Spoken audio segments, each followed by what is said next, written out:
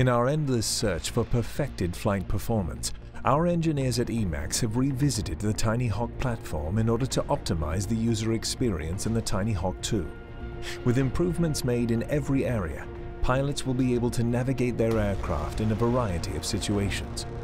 The first of these improvements stems from the redesigned FPV transmission system.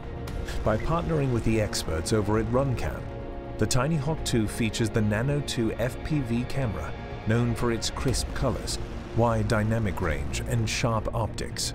Modifying the video transmitter with more filters and power has allowed the Tinyhawk II to have cleaner video than ever on 25 milliwatts, the indoor standard, as well as 100 milliwatts and 200 milliwatt options for increased range and object penetration while experiencing crystal clear video.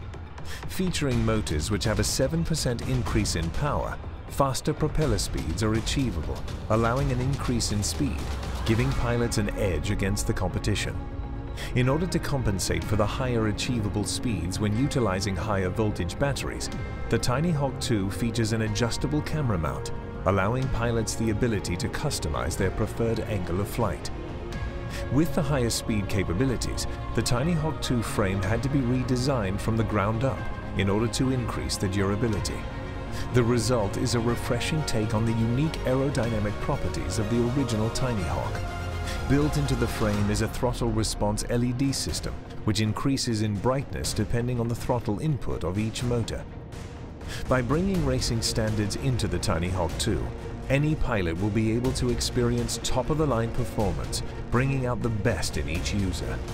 With the Tinyhawk II, EMAX has again gotten one step closer towards the perfect flight experience.